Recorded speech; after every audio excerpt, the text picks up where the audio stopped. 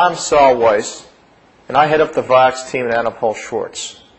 On September 30, 2004, Merck voluntarily withdrew its arthritis drug, Vioxx, from the worldwide market as a result of too many heart attacks occurring in patients enrolled in a 3-year study being conducted to prove that Vioxx reduced the reoccurrence of colon polyps.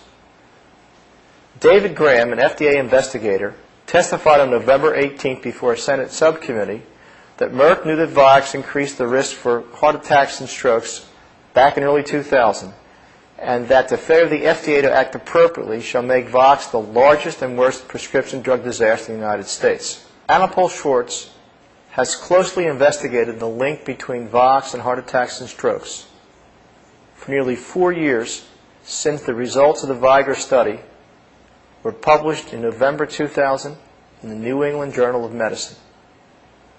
The data showed that Vioxx had a 4-fold increased risk of cardiovascular events in those patients who took Vioxx in the study as compared to those people who took naproxen.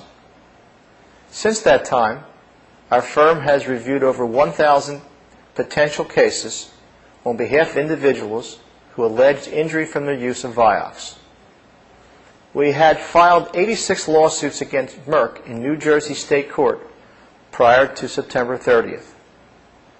Members of our firm are taking an active role in the New Jersey litigation, and David Jacoby, our managing partner in New Jersey, was named by the court as co-liaison counsel in the consolidated Vioxx litigation in Atlantic County. Our first trial is slated for May 2005.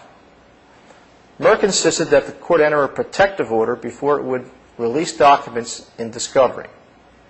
That order prevents our revealing confidential information to anyone not authorized to view the documents under the order.